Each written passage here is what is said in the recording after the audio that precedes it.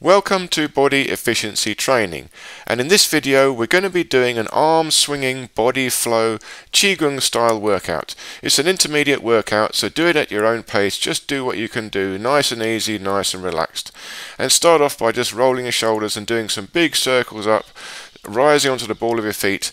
No need to fall forward like that, and then we'll begin.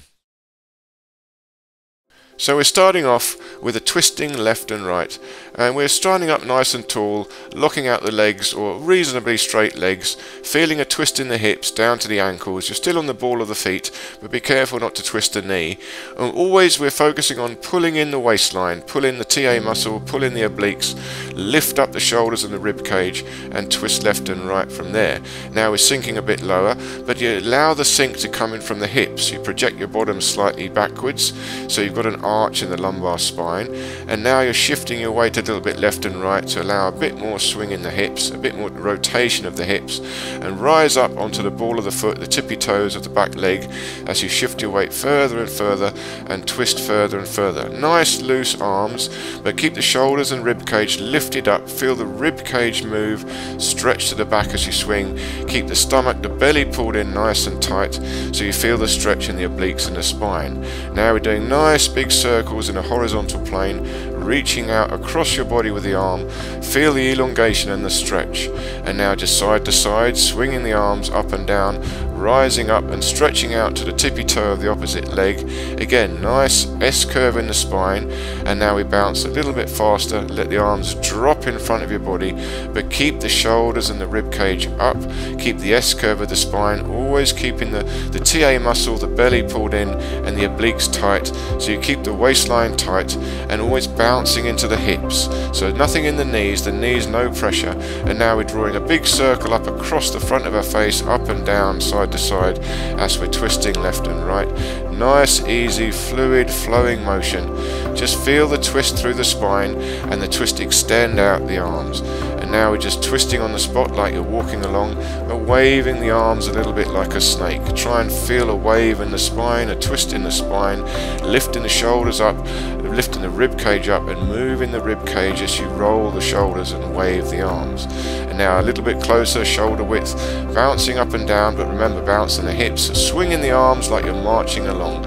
Arms go up and back and front. Feel the twist and the stretch in the spine, lifting up the shoulders and the rib cage as you swing the arms. Nice loose elbows and fingers. Feel the bounce unifying through the whole body, but always keeping the midriff tight, slight arch in the lumbar. Now nice and easy, just do this as well as you can.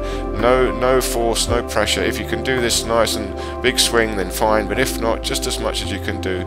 You're swinging the arm in a big circle, bouncing up and down, and feeling the stretch in the rib cage. Try and feel the bounce through the whole spine, flinging your arm out in a circle. So you do the right arm and you do the left arm backwards and forwards. Here we're doing backwards. Feel the bounce, feel a rotation in the rib cage. The rib cage moves as the arm swings. This will enable a deeper swing in the arm. So it's not all in the shoulder, it's also in the rib cage and the spine. And again, now we go forwards and feel it throughout your whole body, unification of the spine into the swing of the arm. But remember, no pressure on the knees. Make sure you're not feeling a bounce in the knees. The bounce is in the hips, and if anything, the ankles. But at the moment we're still flat-footed, so the bounce is in the hip joint. And back to swinging left and right. And when you swing left and right, you're feeling the alignment of the spine. Now marching on the spot, but we're doing a sort of a primal lifting up, marching, so you've got to pull your hips back as you lift your leg up. So you're feeling that you've still got an arch in the spine. You pull the stomach in and use the projection of the hips to help lift the legs up. And a bit more work in the hips. We're shifting weight side to side, but trying to sink into the opposite hip. So when you sink your weight into one leg, you project that hip a little bit backwards. Feel the stretch in the hips as you're shifting your weight side to side. And now a nice loosening up rotation of the hip joint. Lift your knee up in front and rotate out to the side. Again, no effort in the knee. This is all control of the hip joint. Rotate the hip. Try and gain the maximum range of motion in your hip joint. Now loosen up the legs, shake out the feet, shake out the hands. Always go back to a little bit of relaxation. Make sure you've got no residual tension in your body. Now you swing your arms, bouncing up and down. I call this cross-country skiing, but you're just bouncing a bit further now. Try and get a swing in your arms and whip the hands down at the end. So relaxed elbows and fingers, but keep a certain amount of tension in the spine. You've got the stomach pulled in, you're levering from the hips, so the spine stays in its natural S curve. Then you slow it down and control it. Hands float up and fall down. Nice and easy. Now we do big circles coming up on the inside, back of the wrists, back of the palms together, and out and down around the outside. Rising up onto the ball of the feet and sinking down, letting the knees go out so you can keep a vertical spine. Still an S curve in the spine, pull the stomach in. Now you're trying to bounce it up. You bounce it up, fling the arms up in the circle, and as you bounce down, they fall down at the sides. Try and feel the rhythm through the whole spine, bouncing. Remember, bouncing in the ankles and the hips, not the knees. Very important. Get the bouncing in the ankles and the hips, and now the opposite. Palms up on the outside, come down in the middle. Back of the palms or front of the palms together is fine either way. And loosen up again, twisting left and right. We're trying to find the perfect alignment of the spine. Very difficult to do, so we're always aware of it. We're always trying to improve our spinal alignment. And now sinking down again, rising up the hands and sinking down. Nice and controlled, nice and fluid, nice and smooth. Rise up onto the ball of the feet, sink down, project the hips back. Pull in the stomach, but you've got an arch in the spine. Rise up as you inhale, sink down as you exhale. Rise up, float up, sink down, float down.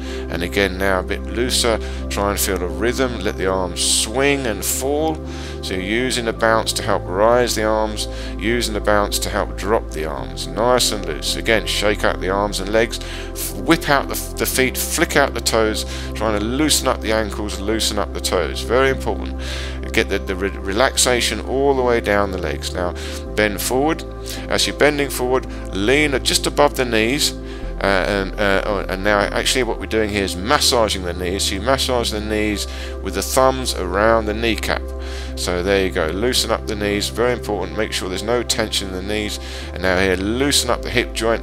We're doing an Elvis knees, turn the hip joint right in and flex right over onto the instep, the ball of the foot, the tippy toes. And a big circle, breathe in, hands come down, hold your hands on the belly. Now stand in a nice upright position. You're very slightly on the ball of the feet, lock out the legs, squeeze the glutes, so you're pushing your pelvis forward, but you're not tucking it under. You still got an S curve, a slight lumbar arch.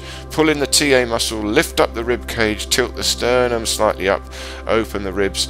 Nice upward standing position. Okay, well done everyone. I hope you enjoyed this workout. Look forward to seeing you in the next video.